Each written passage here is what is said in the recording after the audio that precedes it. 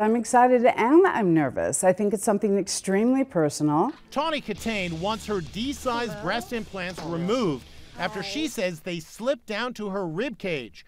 After a total of 6 breast enhancements, she now wants to be implant-free forever.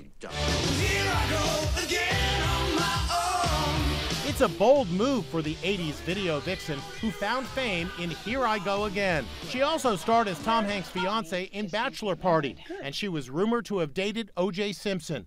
All through her life as a sex symbol, she says she felt insecure. You would think someone like myself being told every day numerous amounts, oh my God, you're so pretty, you're so this.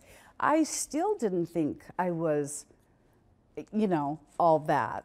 She turned to breast implants to boost her confidence, but it didn't help. When you first get them, you're like, oh, they're not as big as I want. So then you go and you make them bigger, and then you go, oh God, they're too big now, I may need them smaller.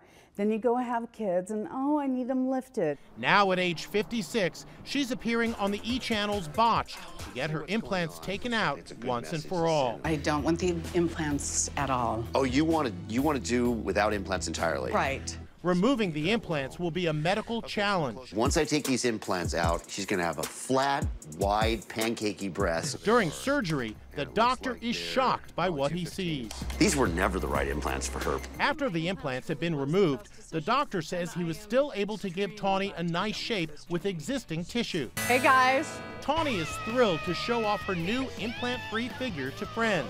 She hopes by going public with her story, she'll encourage others to think twice before going under the knife.